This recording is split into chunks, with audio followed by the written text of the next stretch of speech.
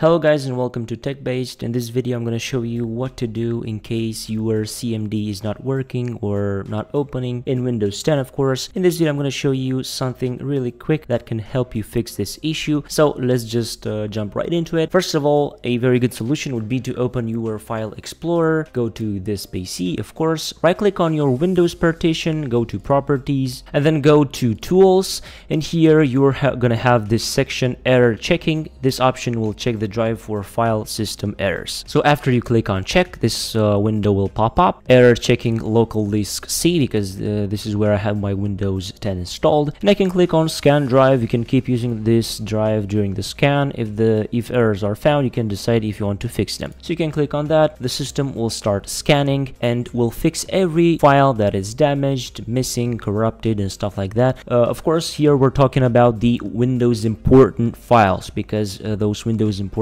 files, if any damage is did to them, they can cause errors like this: Windows programs not working, like CMD. So in my case no errors were found, but in your case, if CMD is not working, you should find errors, and you can go to show details and event viewer will open up, and here you will be able to see some more information about the errors that you got. Okay, so this is one option. Another thing that you should try is to open PowerShell as administrator. Open the Windows search, so type in here right click on PowerShell and run as administrator. On the user account control, click on yes, and here you are gonna have to type in sfc/scannow. So this is a command. I'm gonna leave you this command in the description down below. Make sure to run it, press enter, and you're gonna see that this command will check the system files. This is another way that you can check the system files to see if there are any problems with it. But with this command, as you can see, you're gonna have to reboot your system to complete the system repair or the system scan. So do that, and if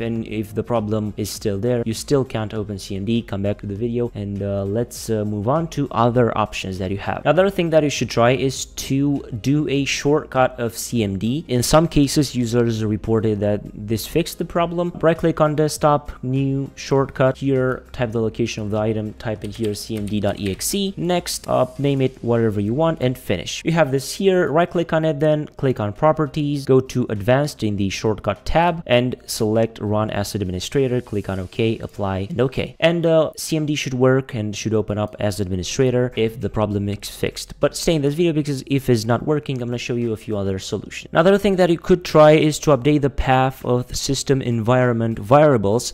This is a bit of a more complicated solution, but if you do it, you should be good to go. So in the search box, to do this, we're going to have to type in here system environment, and you're going to see here the edit the system environment variables, and under the advanced tab you're going to see here environment variables. Click on it and click on the path section and then click on edit. Here you're going to have to click on new and add this new path. I copied it, but you're gonna have it in the description down below, and then just go and click on OK and OK. Now make sure you restart your PC and check if CMD is now working. So these are the solutions that I showed you in this video. I'm hoping that after seeing this video you managed to fix the problem, but one thing I want to assure you is that if anything happens and you still can't use CMD for whatever reason, you can always use PowerShell. PowerShell is a very good alternative to CMD, and you can run the same commands in PowerShell as you do in CMD. So this is only if anything doesn't work and you can't fix it and you can't bother to reinstall Windows and stuff like that, you can always use PowerShell. But I'm hoping that this video fixed your problem and now you can use CMD. This was the video for today, guys. If you liked it and if it was useful, don't forget to leave a like down below, of course a comment. Don't forget to also subscribe with the notification bell activated so you won't miss any future uploads if you want. Until next time, have a nice day.